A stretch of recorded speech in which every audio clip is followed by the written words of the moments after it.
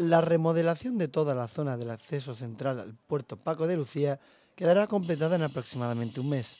Así lo anunciaba el presidente de la Autoridad Portuaria de la Bahía de Algeciras, Gerardo Landaluce, quien, junto al alcalde, José Ignacio Landaluce, ha supervisado las obras que la institución portuaria comete para dar continuidad al paseo de Ribera del Llano Amarillo.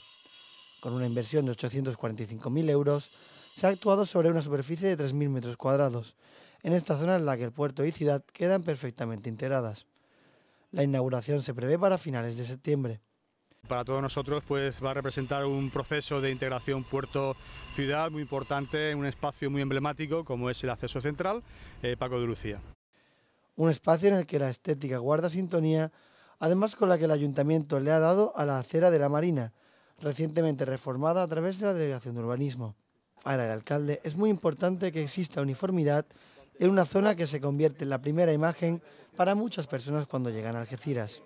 Por aquí transitan miles y miles de personas entre la estación de tren y de autobuses y la estación marítima, que también está el puerto mejorando, y creo que es una oportunidad para seguir avanzando en ese compromiso de desarrollo del puerto y de la ciudad y por supuesto también en ese compromiso de mejora de nuestro entorno.